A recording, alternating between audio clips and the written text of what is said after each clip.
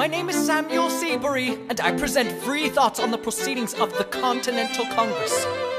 Heed not the rabble who scream revolution. They have not your interest at heart. Oh my God, tear this dude apart. Chaos and bloodshed are not a solution. Don't let them lead you astray.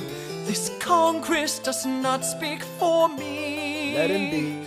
They're playing a dangerous game.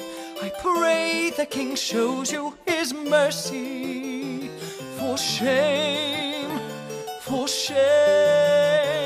Yeah, he'd have you all unravel at the sound of screams, but the revolution is coming. The have-nots are gonna win this. It's hard to listen to you with a straight face. Chaos and bloodshed already haunt us. Some solution and even talk. And what about Boston? Look at the cost and all that we've lost, and you talk about